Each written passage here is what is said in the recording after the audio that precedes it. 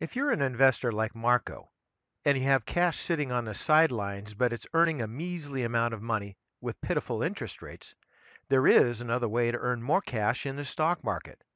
In Marco's case, I would suggest selling put options. Let's take a look.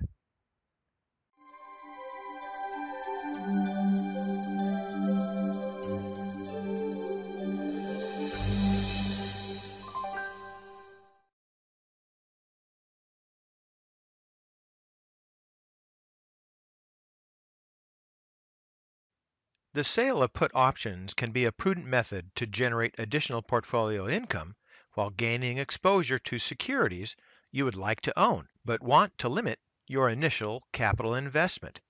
So, what is selling a put? Selling a put means you have an obligation to buy the security at a predetermined price to the option buyer. So sell puts only if you're comfortable owning the underlying security at the predetermined price because you're assuming an obligation to buy if the counterparty chooses to sell. In addition, only enter trades where the net price paid for the underlying security is attractive. This is the most important consideration in selling puts profitable in any market environment. Now, there are other reasons to sell puts, but today we're only talking about the simple strategy of selling puts. And the key takeaway you should have is that when you sell a put, it's like setting a limit order to buy a stock. The big difference is you get paid to sell a put. You get nothing for setting a limit order. All right, so let's go through a simple example. So for our example for Marco, we're going to take a look at the Spiders Gold shares. The symbol is GLD. It's an ETF. For disclosure purposes, I do not hold any shares of GLD.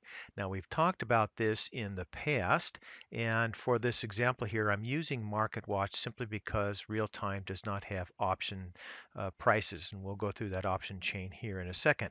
But looking at the all data monthly chart, in previous videos, I've talked about gold and silver heading on down, and they are near, in my opinion, near a bottom. So this would be a decent stock or ETF to take a look at.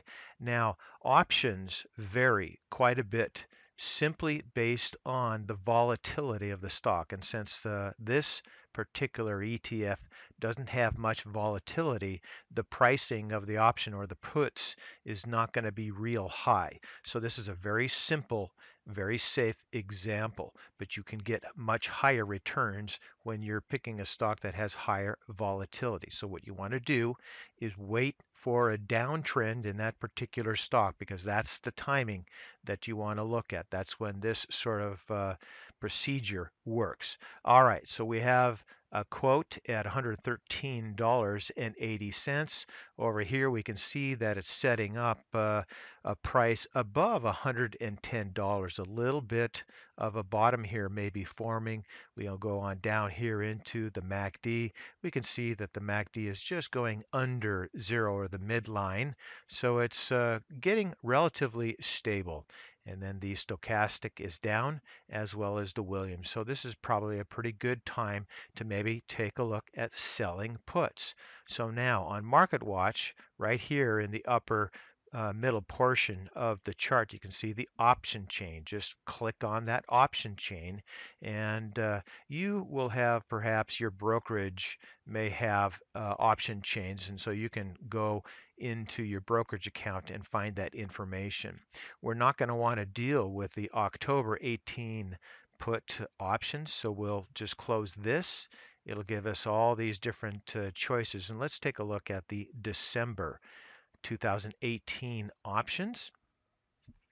Let that load. On the left side are your calls. We're not going to deal with that today. On the right side are the puts. And as you can see here, with regard to your strike price, then you have your symbol. You can click on that and get the symbol. There you have these columns here. This is the last price that traded of that day. This is the change from the prior day, the price change from the prior day. This is the volume, the amount of volume that did or occurred in that given day. This is the bid, this is the ask, and then this is the open interest. And that just simply means that from the time that these puts started trading, you've had 30 contracts, 515 contracts here. Now each contract is 100 shares. Keep that in mind. So looking at this chart here, let's go on down. And this is your current or most recent price close again, $113.80. So looking at this, let's just say that you're very interested in this ETF. And $113 a share looks good to you. Well, what you do is you just take a look at the table here and you look at $113. Right now, the premium, the last trade was $1.57 per uh, per share, actually, not contract, but per share. So then that change from the prior day is minus 7 cents. The volume on Friday was 85 contracts. Again, the contract is 100 shares per contract. The bid 151, ask 154. The open interest is 4,920 contracts. So if you sell a put, and if you sell at a strike price of $113, you'll receive a premium of about $1.57 per share. So basically, what happens is that when you sell that, you collect that premium, but you have the obligation to buy that stock at $113 a share if the buyer of that option puts those shares to you. So that'll be then by the third week of December. So you collect $1.57.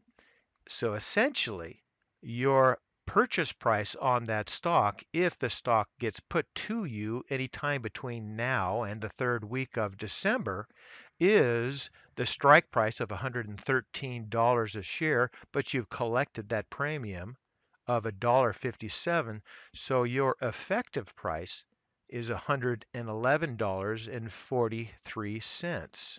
So lower than today's price and of course lower than the strike price. So if the stock is attractive to you at that price of $113, then it should be attractive to you at $111.43. Now, if you work the math, this is not a great return, but that $1.57 on the $113 a share, and if you did that 4 times a year, which you could in this case, it calculates out to a 5.5% return on that money throughout that year. Now remember, you don't have to use all cash, you can use margin, but I don't necessarily suggest that you do this on margin. So let's just deal with that at 5.5%. So it's a relatively low return. It's better than what you're probably getting at the bank or maybe even by your brokerage. But 5.5%, that's not a great return. But if you look at stocks that have more volatility, then those returns can increase quite substantially.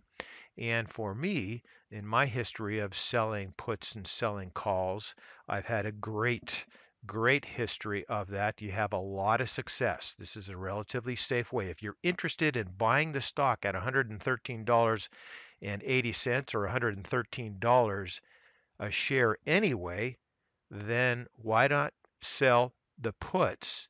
Now, you may or may not be successful, and a lot of investors actually don't want necessarily to get the stock, and so they'll put their option prices, their put prices lower, and just continue to churn these put options throughout the year and make a very advantageous rate of return on their money.